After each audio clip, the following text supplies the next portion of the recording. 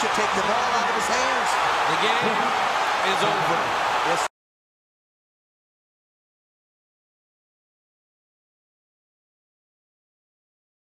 Hello and welcome to On the Block. I'm Joe Verfire with Zane Shaw, Igor Henriquez, and Ron Davis. Today we're going to be talking about some injuries that happened in the preseason and how those players' injuries will affect the teams. Guys, Kevin Durant went down. He's going to miss 2 months. How do you think that's going to affect their chances?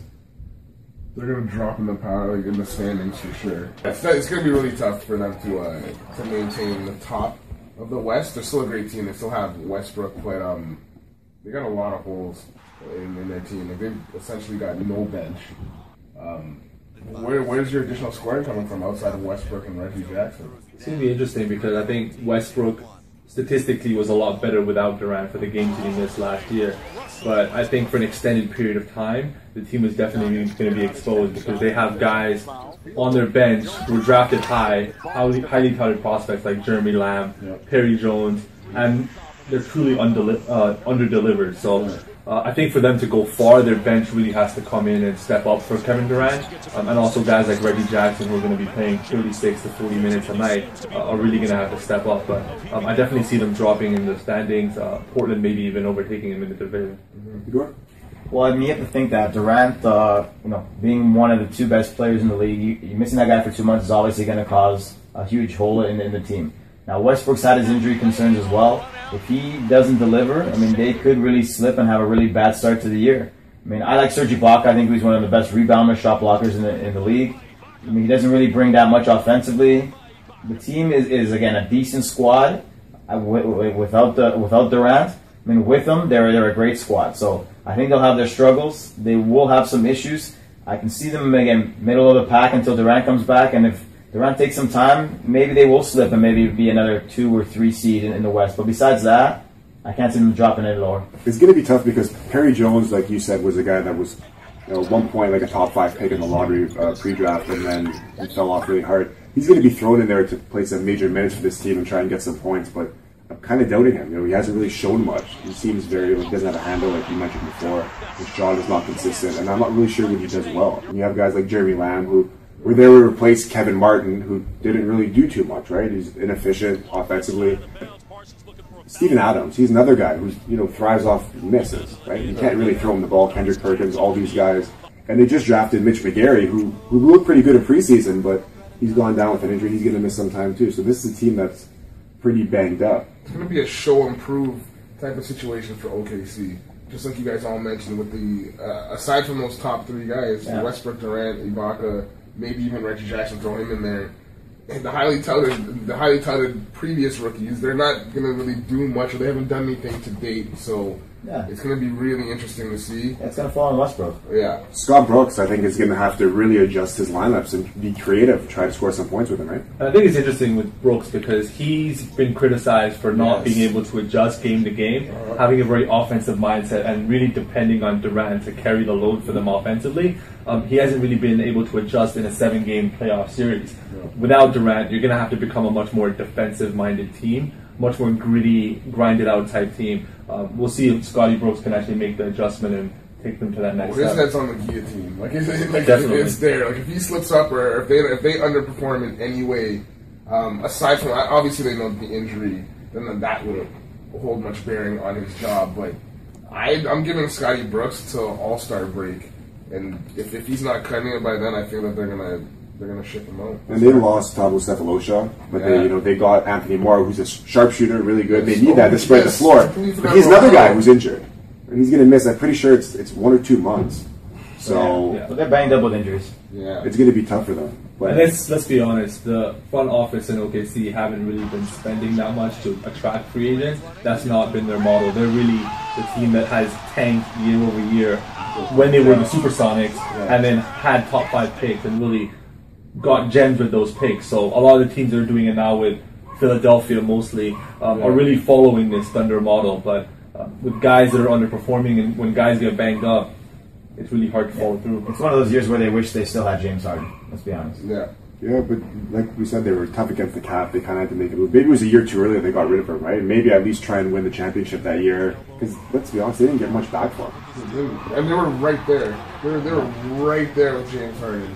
Like the bullet, spend money or do what you do to keep him for that remaining year. They haven't drafted particularly well the last couple of years either, right? I mean, having low picks as well, right? Exactly. Like Adams, a lot of people like him, but he's solid down low. They needed a center, but there's not really much he does for you offensively other than get a lot of fouls, block some shots, and rebound, right? But I think they needed some secondary he's a great scoring. Piece, but he's not exactly. He's not a secondary scorer. And Yeah. that's what Morrow was brought in for.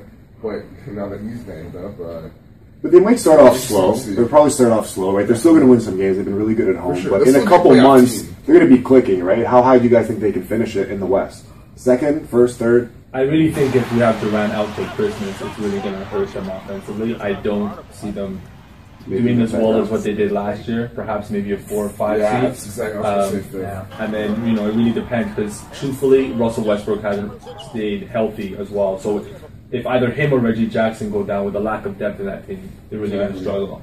That would mean pretty much, I don't know who they would play because we're going to assume that the Spurs will finish first, right? And OKC was second last year, so let's say that the Clippers finish second. Yeah. Golden State maybe at third? Yeah. Maybe Portland. That makes sense. Maybe Golden State, Portland, so that'd be a tough first round match. Borderline all-star that's going to miss some serious time. It's going to be over 2 months. How do you guys think Washington's going to do? They're one of the deepest teams in the league, really, especially up front at their front court. But how do you guys I think? think they'll be able to absorb a loss of Beal a lot better than OKC will because of their depth. I mean, I think they can still win their division without him. Essentially, they'll be back well before that becomes the decision. But I think that they'll be able to absorb it a lot easier with the added depth, and they'll be okay. I think they'll still be a top 4, top 5 in the East with Beal out. And I like the mentality that they're coming in with this year. With Coach Whitman, John Wall has publicly said that he wants them to be the bad boys, similar to the bad boy Pistons, the team that a lot of these teams in the East are going to face and not want to play because they're really going to grind it out and be physical with you night in and night out. Losing Beal, if you get him around early December, I don't think it's a huge loss. The team really does revolve around John Wall, and then they have a really, really strong defensive front court. I definitely think they're going to keep damage in the East. Yeah, I would agree with that. I mean, if you look at they brought in Paul Pierce, you got Gortat, you got John Wall. They have, again, like Ron was saying, a better core than OKC has. So I think that they'll be fine. Again, the East is pretty weak in itself, so they won't drop off significantly. They should still win the division. I don't think Beal will be a massive, massive hit for them. What about like we said, like there's not really the biggest challenge in that division with, I guess, Atlanta and Indiana being those teams, right? What do you Miami actually too? Let's not forget about Miami. You think Miami might be able to challenge that division? I think they're like a wounded dog right now. Yeah, They're still great players, Yeah. but they took a big hit losing LeBron. Dwayne Wade is essentially a shell of what he used to be, and Dwayne Wade's one of my favorite players. No disrespect to him, but he's just not the same anymore. Luol Deng, he's great too. He's aging. Granger, it's Chris Bosh's team right now. Yeah, we talked about James Ennis and before. Chris but how Bosh much was he never did- really a tough guy. Yeah. He was never a dominant tough guy. On the Raptors, I mean, he was the Raptors franchise player, but Chris Bosh has never, by any stretch of the mind, been known as the tough guy or the prototypical go-to guy. You know what I mean? He's been the go-to guy because they're By default. a lot by default, exactly. The thing is, I really see them making an adjustment because Chris Bosh took a huge sacrifice. You could argue that he's probably one of the best third options we've seen in NBA history, arguably. But a lot of people say Dwayne Wade is reliant on his athleticism and all he has is his strength, athleticism, and ability to attack the rim. But he's a very smart player. I think he's been able to adjust in recent years. And if you look at his efficiency, it's still really good. The real question is he going to be able to sustain it for an 82-game season? Yeah. Miami needs it this season more than ever. We'll see if he can deliver. All right. Well, when we come back, we're going to be focusing on the Boston Celtics, more specifically Rajon Rondo coming back from his injury. We're going to talk about the Toronto Raptors finalizing their roster and who's going to give them a challenge in the Atlantic. When we come back on the block. He always told his teams, just go ahead and run your stuff. DeMar DeRozan, two-handed slam. Well, I made that point to you in the first half. There are times that they look as if there's a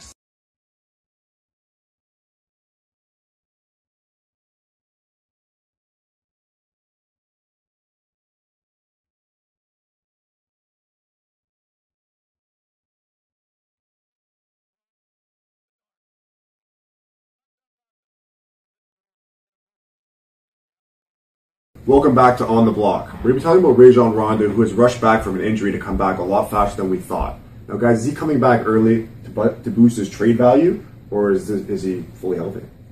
There's really nothing for him in Boston right now. I think Boston's a rebuilding team. They need to have that rebuild continue, and I think they need to trade him to get assets for him because realistically, if he wants to be a winner, if he wants to try to get that championship, he needs to get out of Boston.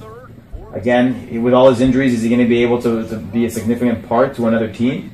Possibly. It depends what system he's in and what team he gets traded to. Now, again, I think Boston. I like Avery Bradley on Boston right now. I think he's suitable to be a point guard for that team. Not a great one, but a suitable one. And the team that I think that could be in that mix for him is possibly Houston. There's some other ones that could come across, but Ronald's serviceable because again he's a great passer of the ball, great on assists. He can't really shoot, but he can definitely build a team to the next level. Houston can use him. I mean, they got Harden, they got Dwight Howard. I mean, if he's able to really penetrate, he can do a lot with that team. He's on the first thing smoking out of Boston. He's not. Yeah, he's not. I don't think he has any intentions on rebuilding on that team, developing with that team. Coming from actually winning a championship with Hall of Famers to where he is now. No disrespect to the guys who are on the team, but really and truly, like he knows, just like we know, that they're a long way from getting back to the Eastern Conference finals, let alone the finals themselves. And let's be honest here, Boston are trying to get as many ping pong balls as possible this year. They're going to trade him long before they lose him in the summer for nothing. Exactly. There's going to be a lot of suitors. I think he's probably going to be the hottest trade commodity from now until the trade deadline. I see a lot of teams, like Igor said, Houston, Sacramento, Dallas, a lot of teams in need of a strong point guard, especially in a point guard heavy league, that really can drive them to the next level and really execute a half-court offense. I really think that they also have guys that can come in, young guys like Avery Bradley, but along with guys like James Young, Marcus Smart, that really want to get PT and need to develop for that team down the line. New York Knicks are another team that we talked about off camera, but at the same time, he doesn't really fit that triangle offense. But that's a city that loves their stars, and Amar'e Stoudemire didn't really pan out too well, so maybe that's another team that he goes to. But let's shift now really quickly to the Toronto Raptors. They finished with the best record in the preseason, and I know a lot of people don't really care because it's the preseason, but let's be honest, they looked really good. They have a lot of depth, and they ran through pretty much everybody they played. And when they played the Knicks, granted again it's preseason, but the Knicks looked terrible. Do you guys think the Raptors are going to run away with this really early in the Atlantic? I don't think they're going to run away with it, albeit though the Raptors did have the best record. They did play really well. One thing that I didn't like was they were turning the ball over like crazy. And mind you, maybe that's just Will Cherry running the point? Yeah, that was a disaster. But and mind you, maybe it's just a preseason thing. Guys weren't fully engaged like they should be. But I don't think they're going to run away with the Atlantic, but I definitely think that they're gonna win. And especially because a lot of their games, I think 7 or so of their first games are all at home, I believe. Yeah, something all along that line. Yeah. So I think, they have a very home-heavy schedule from now basically until Christmas. Mm-hmm. And I think the games that I went to in preseason, the crowd were into it. I mean, I went to a game against Maccabi Haifa, and it was almost sold out with the crowd cheering each and every possession. So I think home court advantage for the Raptors is going to be vital going forward. And then with the injuries to Brook Lopez and the Atlantic Division not looking so strong with tanking teams like Boston and Philly, the Raptors could really run away with a strong lead early in the season. I mean, so far it's been pretty good in terms of the new guys that have come in. James Johnson came back. But Lou Williams has been pretty impressive. I think he's going to be a really good guy off the bench that's going to make a difference. And they're stronger than they were last year. And like he mentioned in terms of the injuries to the other teams, like the Nets and with Lopez and stuff like that, there really isn't another team that's going to be really in there to try to win that division from them. So to me, the Raptors are a team, again, that's going to be a strong playoff team, and they just need to get that to that next level. I want to set the over-under on this. Let's play this game real quick. Raptors, 55 wins. Oh, wow. In a weak division. In a weak division, like you said, we're talking about Philadelphia, who might win 12 games all year. And Boston maybe, who might win 20 games. Yeah. I think 50, honestly, I think 50 is a lock for this team in this division. Oh, yeah. They'll get 50 wins. Do you guys think they can push for 54, 55? I'm an optimistic Raptors fan, and I don't think they're going to hit 55 wins. Getting 55 wins is almost saying that they're definitely going to be top 2 in the East, most likely winning the East. And they could. And it's tough. Yeah, they have really, other than Cleveland, them and Washington are really the only 2 teams battling, right? Yeah, but the thing is, I think they can decimate teams in our conference, but with these road trips in the West, playing teams like Golden State, Clippers, San Antonio, the Raptors always struggle against, I don't see them winning 55. I could see somewhere around the range of 50, but who knows? I think it'll be over 50. Definitely. I agree. I think I'll give them about 52, 53. They won't hit 55. I hope you guys prove me wrong.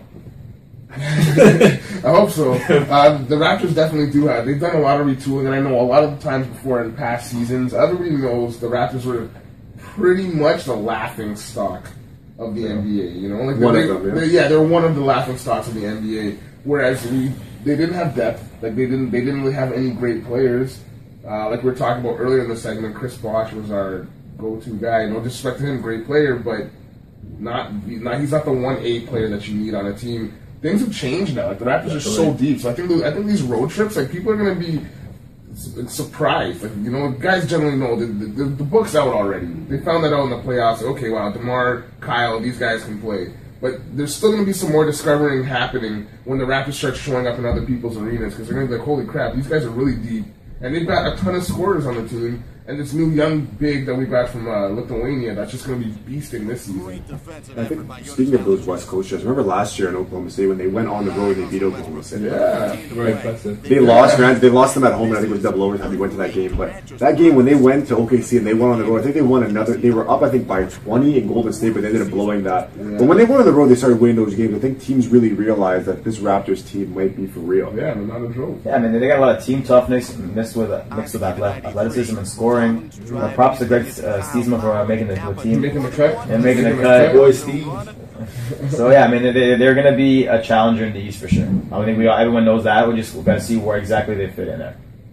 Sticking with the Western Conference, we're going to talk about the Golden State Warriors, and more specifically Klay Thompson. Now, there's been some rumors that Klay Thompson and his agent has kind of leaked that he's unhappy that the team has not offered him a max deal. Guys, do you think that Klay Thompson's worth a max contract? Now, we know that he's a great player. He's up and coming. He can shoot the lights out, the Splash Brothers, blah, blah, blah.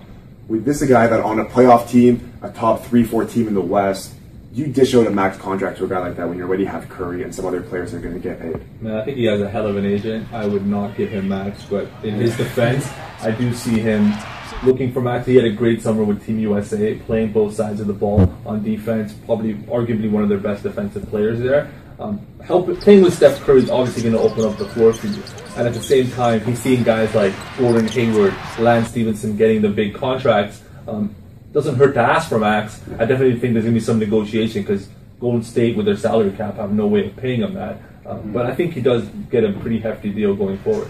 I think at this stage in his career, he's not deserving of a max contract yet. He's definitely worth a lot of money. It's hard for me to tell another man how he should spend his money or how he should acquire his money. But I would think with the new TV contract, there's going to be a lot more money being funneled into these teams now too, with the new CBA and et cetera, et cetera. So if I were his agent advisor, and I'd probably get fired for telling him this, I'd be like, man, bite the bullet, create a winning team, raise your stock even more, and then get a bigger contract. And then get a bigger contract. We have an owner that's one of the big shots in Silicon Valley. You can definitely ask. You never want to get fired. That's true. Never want to get fired. That's true. But like I said, who am I to tell another man how to spend his money? Exactly. Yeah. So in terms of Thompson, I pretty much see him as a better version of Gordon Hayward. And you look at what Hayward got. I don't think he's worth the max money, but he should be getting paid more than Gordon Hayward, in my personal opinion. So he should get his money. Shouldn't get max, but just maybe a smidget below max in a couple of years. Again, he needs, I think, to raise his game just a little bit more, see what he can do without Steph. But to me, he's a better player than Hayward, so he should get more money than Hayward. Simple as that. The only thing that I'm thinking, though, is sometimes what players do, is it seems like he's doing it, he's trying to give himself some leverage and say, like, threaten by leaving. Maybe like Lance Stevenson, they offered him a lot of money. He turned it down. He got less in Charlotte, but if he wants to go to a worse team and maybe get some more money, he can do that. But it seems like he's a guy that wants to win. He loves Curry. They're great together. Is that the game that he wants to play? Do you want to really sacrifice what you're going to make another $5 or $6 million, maybe 1 or 2 a year to leave the team and go to a middle tier team, right? It's all about the Benjamins, baby. We've seen it happen. We've seen Eric Bledsoe negotiate a better contract. James Harden taking only $2 million more a year to go to Houston and play for a team that's not nearly as good as OKC. But that's the problem that I have, though, because exactly, now you're going to take a max deal, and you look at all these teams that have a big three, and to be honest, teams that have big threes, their benches are atrocious because they have no money to sign anybody, right? Now, if you have LeBron James, you might be able to get away with that because guys will take less money to play with you, who's going to go to Houston to take less money for Dwight Howard and James Harden? Guys who don't eat with second-tier players. So just a small bit off topic, but like this was brought up. I was watching a show recently, and the way that Phoenix did things, where they brought in Isaiah Thomas, they already had Dragic, and they have Bledsoe. Like they're paying those guys a lot of money, and realistically, only two can really play at the same time. So that to me never made much sense. I don't know if they were planning to trade somebody, but like that's considered their big three per se, and doesn't really make much sense the way they fit them in. I could be wrong. But their front court is all pretty young. You got the Morris brothers, Plumlee. They're not really making too much money. I think they just signed the brothers actually to an extension, but they're maybe $30 million contract total, right? I think if Clay was not that Clay isn't a smart guy, but I think the best option would be to stay with the team, just like you said with Harden. Like he took $2 million more to go to Houston, which pretty much they're not as good as Oklahoma City was. Like he could have had a better career, or he could have created a better name for himself, a better image for himself by staying with OKC. What's $2 million? Like really and truly. Yeah. I mean, $2 million. You'll get that. You'll get that in advertising and all those deals, right? You'll get into those. He might be under Dwight's shadow in Houston, but at that time he wasn't. Yeah. And to me, I think he just wanted to get out of that shadow of Westbrook and Durant, and I think that might have been a little bit more important to him then. Again, the young guys tend to think that way sometimes, and it maybe bite him in the butt. And is it worth it though? But I mean, is it worth it? So he wanted to get out. He wanted to be the star-studded affair. He wants to be that guy. Okay, you're probably never going to win a championship. Is that worth it? Yeah, no, I'd rather be 1B or the second. You didn't want to be Chris Bosh. Is pretty much what you're saying, right? We had that in Toronto with McGrady, right? McGrady wanted out of Carter's shadow, and he could have really done great things with him here. Yeah, exactly. Same thing. And I think Klay Thompson should, if anything, Klay Thompson should do a good history lesson and go back into players who took max contracts, left their teams, or tried to become that star player. It never works out. It never works out. So maybe he should look into that, see how that panned out for all those other guys, and then make his decision before he gets that max money. I think it comes as a big distraction to, especially with the timing. You've had such a great summer.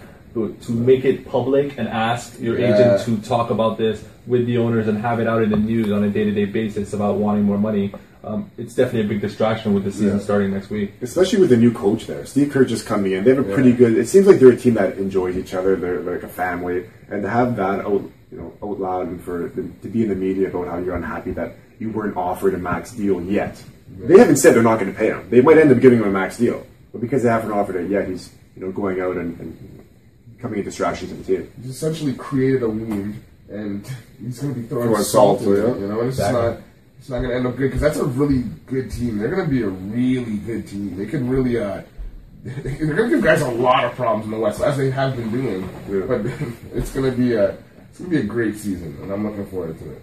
When we come back, we're going to talk about a Canadian legend, Steve Nash, going to miss the season with a back injury. Lakers will be without him. When we return on the block. Nash and Kobe. Eye contact. You get it to Kobe. To go. Back to Kobe. Under the Nash. Great pass to Jim. Still like to see the ball get back in Ty's hand. And just bounce to Nash. And Hill lays it up in the offseason. Signed him. Simple and sound Steve Nash. Middle of the floor. Fundamental bounce pass. Good spacing by Earl Clark. Runs hard and gets rewarded. That's just, if you're a youth coach or a high school coach, that's just beautiful to see. Just the perfect bounce pass.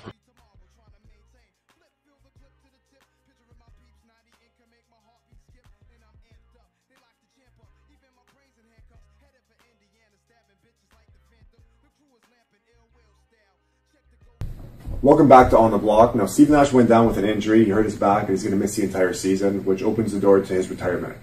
Guys, he has this year left on his deal. He's not retiring because he's going to get paid for it still. But what do you guys think about Nash? Greatest Canadian player, clearly, of all time. How did the news affect you? Because I was going to say, when I read it, I was in the gym and I saw it, and I stopped working out for a good 5 minutes because I was just in awe. I couldn't believe it. But how did you guys take the news? I gotta say, I was in shock when I first heard the news. I should have been kind of prepared for it based on what has happened in LA, and he's been injured. He hasn't really lived up to the $30 million contract, but truthfully, he's earned every single penny throughout his entire career. And sad to say, he's a two-time MVP, but he's never actually been to the finals. With that said, he has carried Canada basketball for the last 15 years, and he really is the main reason why a lot of kids coming up nowadays looking at point guards like Corey Joseph, Tyler Ennis, and I'm sure there's a lot more to come, not only out of Toronto but all of Canada to be coming up through the system, all due to Steve Nash. So really, as you can tell, devastating news for me, but a great career. What more can I say about Nash? It's not even for me with Nash. It's not being that I'm Canadian, that we're all Canadian. It's not so much losing a great basketball player. It's like it hurt me because it's like we lost an ambassador. Just like you were saying, there's so many kids who were playing basketball because Steve Nash made that possible. Before him, like who was there? Nobody. People used to say Vince Carter because he played for the Raptors. That was their inspiration. But as a Canadian, it was definitely just Nash. It was Steve Nash, and he actually made that happen. So, and just the kind of person that he is, the way that he carries himself, like on the court, off the court, in the media, the things that he believes in. I know he's very green, like he's very into the whole eco-friendly way. Just like he's just a good person, and he's our ambassador, and it just feels like we've lost him. And like you said, he didn't even get a chance to get to the finals. The only MVP to actually never make the NBA Finals in their entire career, which is tough, but in a tough Western Conference going up against the likes of Kobe, Shaq, Duncan. If those guys weren't around, how many championships would Steve Nash have? I'd say at least 2 or 3. It was definitely a sad day for Canadian basketball.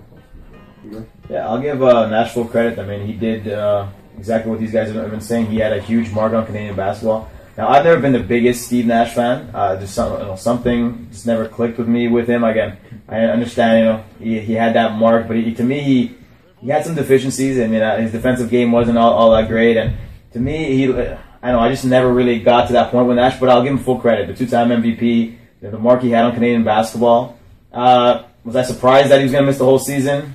Not really. I mean, I think he's 42 now, I believe. I think he's played 62 or 63 games. Yeah, he's a tough guy. I'll give him full credit. He's a tough guy. But the last couple of years with the Lakers, I think he was supposed to be day-to-day with the injury last year that he had. He ended up missing the whole season, so his body broke down on him. I mean, he's never been the biggest guy in the world in the NBA, so kudos to him for doing what he did for Canadian basketball. And again, I hope perhaps that he does come back for a small bit for next season. But if he hasn't, he left his mark on Canadian basketball, and he should be applauded for it. I think the whole thing when the injury broke too, before they said that he was going to be out for the season, when it was said that he hurt his back lifting bags. And I remember people hearing about that and people, thinking, oh, he's an old man, he hurt himself picking up bags, right? I think that kind of really put a hit on him, too, because I watched him in the preseason. I think it was a game against Utah, if I'm not mistaken. Anyways, he looked like the old Nash. Obviously not, never the fastest guy, whatever, but he was making some great behind-the-back passes, no-look passes, hitting some threes. And that's his style. Yeah, and I think that's what people liked about Nash. Yeah, he wasn't really the most athletic guy, obviously, but it was just the creativity on the court. Those behind-the-back passes. Remember he was in the dunk contest with Amari, doing the elbow and the kicks and all that stuff. Like, that's stuff that you don't see really any NBA player doing. He was multi-talented athlete, and that's what people are going to miss about him, I think. And also the fact that he was a great guy. Yeah. Spoke really well, great interview. Yeah, he did a lot. And then there was a thirst for him in this city where early on everyone was hoping, Steve Nash is going to be the savior of the Toronto Raptors. It never ended up happening, and he ended up going to Phoenix, to the Lakers, to Dallas. But he had his effect here in Toronto, like you mentioned here. I think Vince Carter should get a lot of the credit for the Canadian basketball uprising, but as an ambassador for the Canadian game, it had to be Nash. Yeah, because even the Olympics, remember in 2000, I remember that team was atrocious. Really, but they had Nash, and I'm not really sure exactly how far they went, but they went further than they should have. Yeah. Well, he's certainly still going to have a presence with Team Canada basketball. Yeah. He's going to be really overlooking things and acting as a GM, because there's going to be some tough decisions being made in the 2016 Olympics. Who's going to make the Canadian team, who's not going to make it, how that team is going to be structured.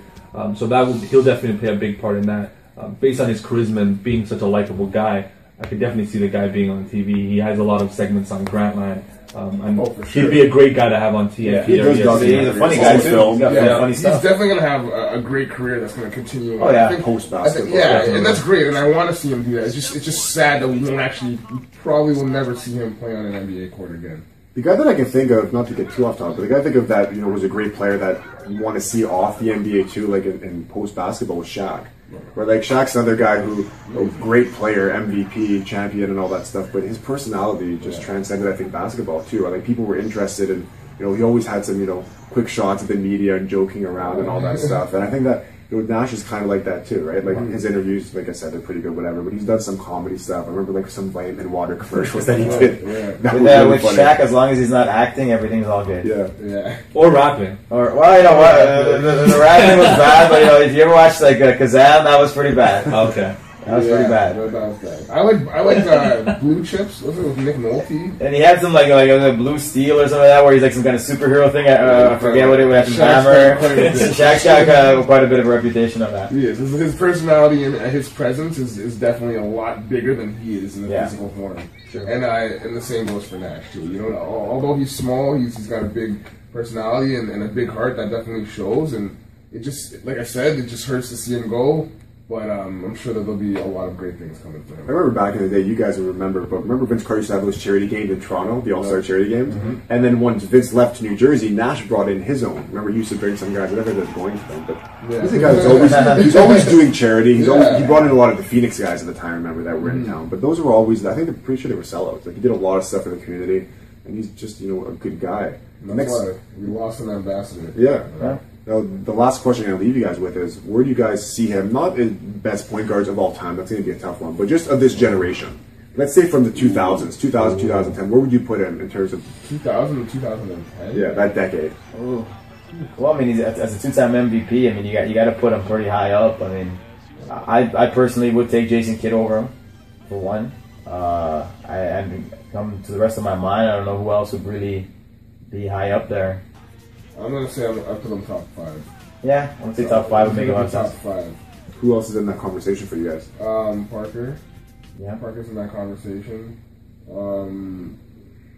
Rondo has a championship, but he hasn't been in the league long enough, and his body of work isn't even close to where Steve Nash's is.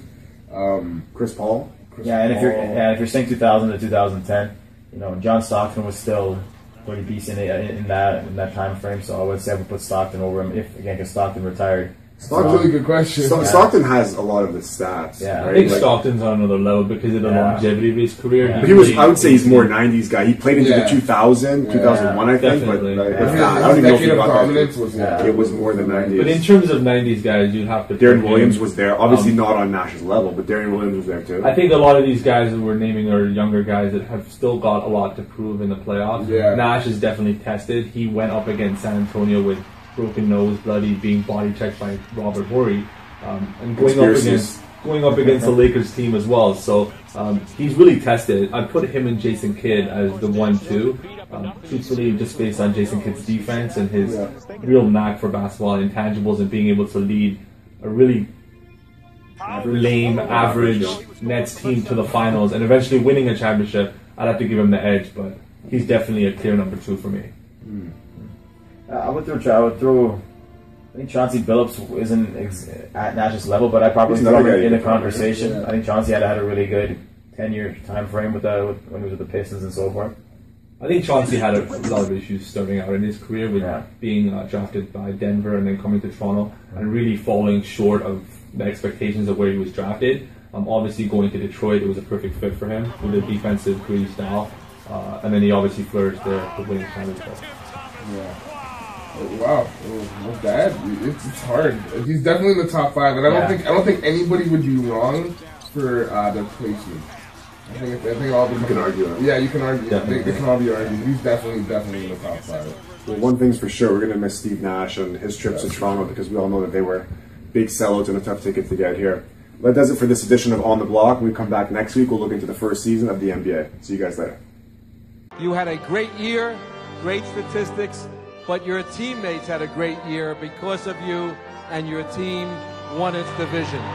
What more could we say? Then congratulations, Steve Nash, 2005-2006 NBA Most Valuable Player.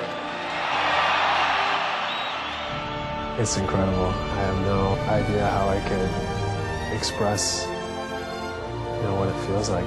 It's almost uncomfortable to be singled out amongst all these great players and to, you know, join an even more elite company of guys who have won it twice. I can't quite get my head around it and really know what it means to me yet because it's incredible.